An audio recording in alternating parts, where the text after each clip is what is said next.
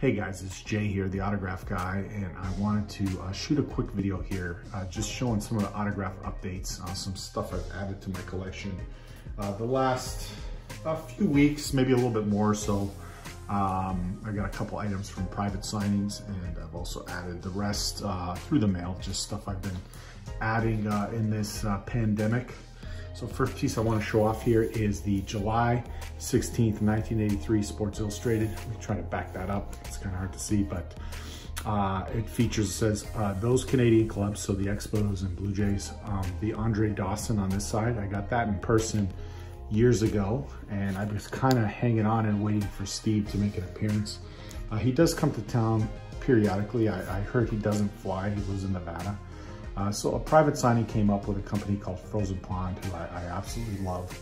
And it was a private signing, like I said. So basically, I want to say it was like $40. Basically dropped the magazine off. They made the arrangement with Steve. He signed it, and I picked it up. So I think this is a really cool piece if you're a Blue Jay fan like I am, or certainly a Canadian baseball fan. I think it's an excellent piece here. This is a no label Sports Illustrated 1983. So beautiful piece to add. Next thing I got here, if you've seen my a lot of my previous videos, this is my old 1991 Canada Cup program that I had as a kid. So I started working on it. I added Lindros, Coach Mike Keenan, Shane Corse, and Steve Smith. Turned this in to Frozen Pond again, and I added the Russ Courtnall autograph. He was a player on the team.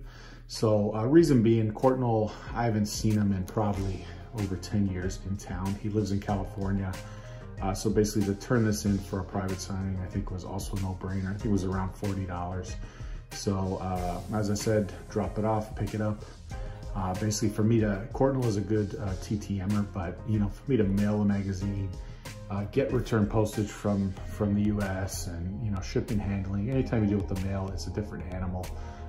You know, for the cost of this signing, it was basically turnkey, low risk. Courtnall, definitely good autograph. Rest of the stuff here I'll try to burn through. They're just cards I got through the mail. First guy here is Rob Pearson. This is an old Leaf. Actually never met this guy in person. He works in the area. He's works at a car dealership, but I know he's good with his mail, so I had these cards forever. I just wanted to kind of get it to him, and he did them here in blue, which is beautiful. So I have his 91 score rookie. Here's his 92 O-Pee-Chee Premier, the 92-93 Upper Deck. Here's his 94 score. Next guy I got here was Doug Gilmour. So there was a quick window here of Gilmour doing his mail. All his years as a player, I never recall him doing his mail. If you used to write him when he played for the Leafs, they'd send you like a pre-print postcard. But it seems like he's already stopped doing the mail, so it was a quick window, and people sending now. I think I'm reading a lot of return to senders, but I sent him 2 requests, and first one I sent 3 to test the waters.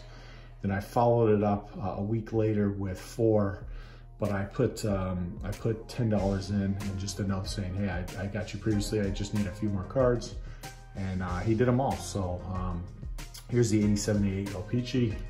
Did them all in this fine blue. This is my new craze, my new obsession is the 87 Panini hockey album. I think this is the greatest album, hockey album ever. I collected this as a kid.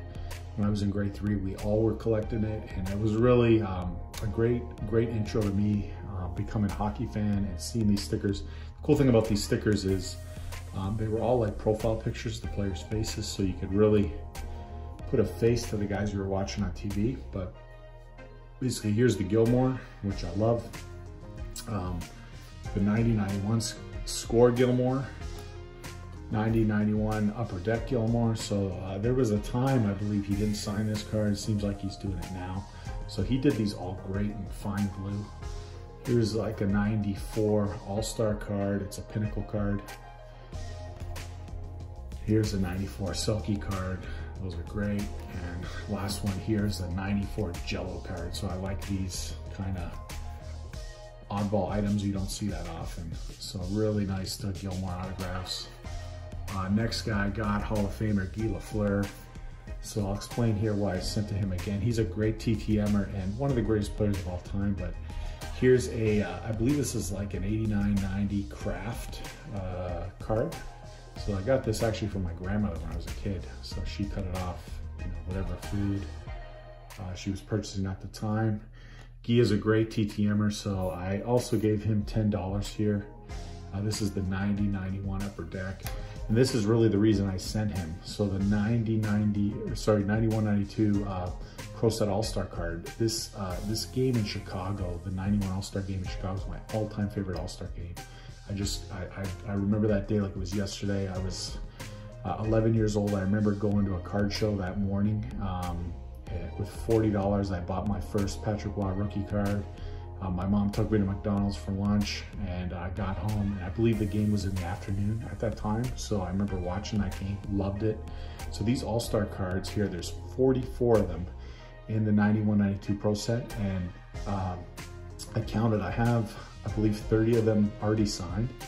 So I thought it could be a cool piece to frame up to get them done. I needed Guy Lafleur, so I figured I'd write him a letter to get that done. Believe it or not, the hard one is gonna be Gary Galley, who played in the game. I've asked him to sign the card a few times, and he doesn't sign that card. So I don't know what I'm gonna do with regards to Gary Galley, but I think I'm gonna kind of pursue finishing this set.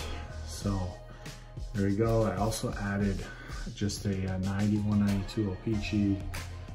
That's a 91-92 scorecard, kind of a tribute. And this is like a 14-15 Upper Deck platinum profiles, Guy Lafleur, where he's got the helmet, which is pretty cool. Next guy I got was Steve Larmer. There's the 83-84 O-Pee-Chee rookie card. That's actually Steve Ludzig in the photo. I have this card done a few times, but you know, I just included it here. Love this one. Like I was just explaining, the 87 Panini stickers. So he did these up great too in the blue. There's the Steve Larmer. The 89-90 O-Pee-Chee. Here's the 90-91 Upper Deck Series 2 All-Star card, Campbell Conference. Love that card. 91-92 Canada Cup. I remember that very fondly. I think I'm gonna add him, or I will be able to add him on that program. Him, I'm not. Him, I think I'll be able to see him in person eventually. He does live in the area, in the province, so it's not like Russ Corbett, who's in California. Steve Larmer, I do need the signature on the Canada Cup program, but I'm confident I will get that in person. Here's the 90-91 Pro Set, love that, sorry, 90-91 O-Pee-Chee Premier, love that card. The last guy I'm gonna show you here, got him today, Vince Donfus. So he lives in Quebec, but here's the 87-88 rookie card O-Pee-Chee. He did these in blue, which I love.